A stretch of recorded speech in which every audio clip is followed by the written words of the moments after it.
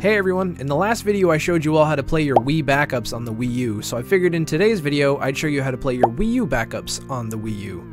Now this is going to be a little different because you won't be able to use the same thumb drive or USB drive for the Wii U games and the Wii games. There is another way to do that out there by injection, but I think that's something I should cover in a completely different video. So we're just going to be focusing on just getting the Wii U games on here. Now there is a compatibility list available which will show you which drives work and which drives don't. If you end up going with the external hard drive route, you're going to need a Y splitter cable due to a power issue with the Wii U not being able to power, or just some type of external power. So but yeah, I'll leave a link in the description below for everything that I'm going to be doing today, including that compatibility list. So let's just jump straight into this.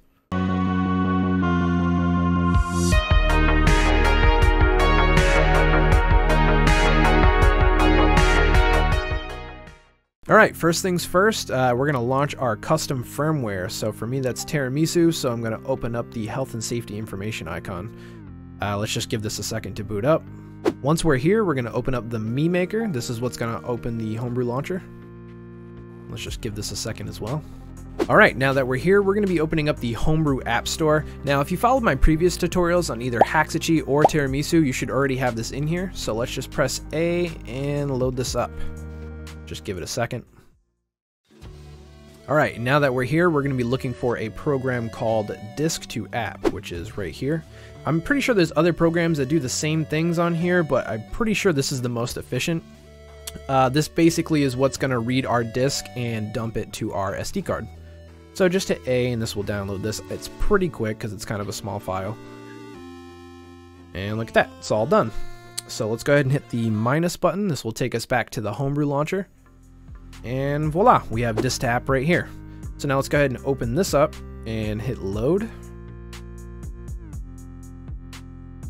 And now it's going to say, please make sure to take out any currently inserted disk. Also make sure you have at least 23.3 gigabytes free on your device.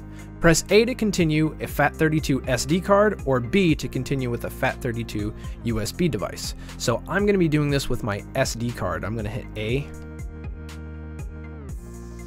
Please insert the disk you want to dump now to begin. So I'm going to be using my copy of Mario Party 10.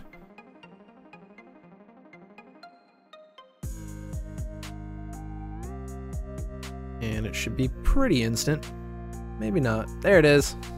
Alright, and now this is going to do its thing. So depending on the game that you have, it's going to be either a small file or a big file. So we have to wait till this is done. This can take upwards to about 25 minutes, so let's just give it some time and I'll see you in a little bit. Alright, I think it's getting ready to finish up right now. It wasn't too bad so far. It's been about 10 minutes and all done. Re-enable auto power down. So now that this is all set, the console's going to turn off.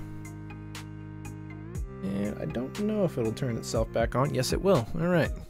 Okay, now that we're back here, before we continue, I'm going to show you guys something on the SD card. So let's switch over to the computer real fast. Okay, so once we have the SD card open, I just wanted to show you guys where the game actually installs to. So you're going to have an install folder, or you should have an install folder. If not, you can make one. But if you open it up, you're going to see this weird name, WhatPABAE, or whatever the game may be for you. It's usually just not going to be the title name. You can rename this to whatever you want. So I'm going to do Mario Party 10. And inside here is basically all the files that we're going to be using. Now, that's all you need to know about the SD card. If you already have previously backed up games here, you can just insert them into this folder. So now let's go ahead and head back over to the Wii U. So now that we're here, the next thing we have to do is connect our external hard drive or USB thumb drive. And once you plug it in, it might take a second, but you're going to get this message that's asking you to format the drive. We are going to need to be doing this. If you have something on the drive that you don't want to lose, you should back up everything that's on it first. Let's just go ahead and hit format. And format again.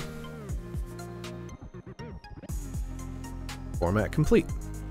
Now the next thing we're going to do is open up the Homebrew Launcher. Just give this a second. And now we're going to be opening up the WUP installer. So hit A on here and go to load. Now from here, I'm going to have to continue the tutorial on the pad. So let's switch over to that. So it's pretty simple. Mine says Mario Party 10 because that's what I named it. I'm just going to tap it and hit install. It's going to ask, are you sure you want to install? Yes. And it's going to give you an option if you want to install it to your NAND or the USB. So since I'm doing the external hard drive, I'm going to hit USB. And now once again, this is probably going to take around 10 to 15 minutes to dump. So I'll see you in a second.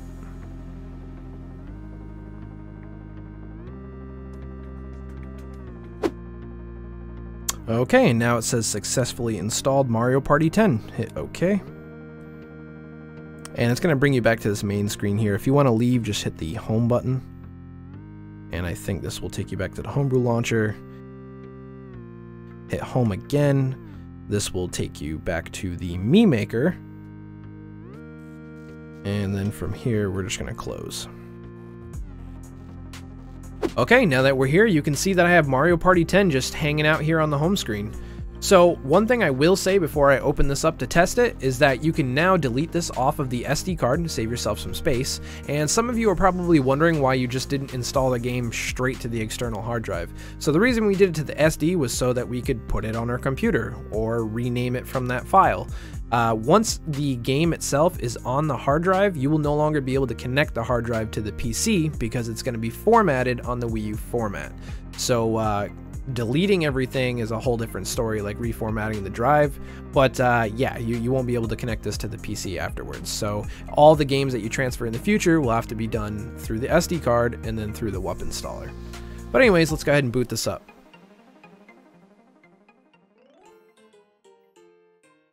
And you can see that it works fine, and I have the disc right here. But I'm just going to get to the home screen. I'm not going to do too much gameplay here. And you can see here that everything seems to be running fine, so I think I'm just going to go ahead and end this video here. If you run into any problems, leave a comment down below. I'll try my best to get back to you, and let me know what kind of content you'd like to see me cover next. But until then, I'll catch you guys next time. Adios.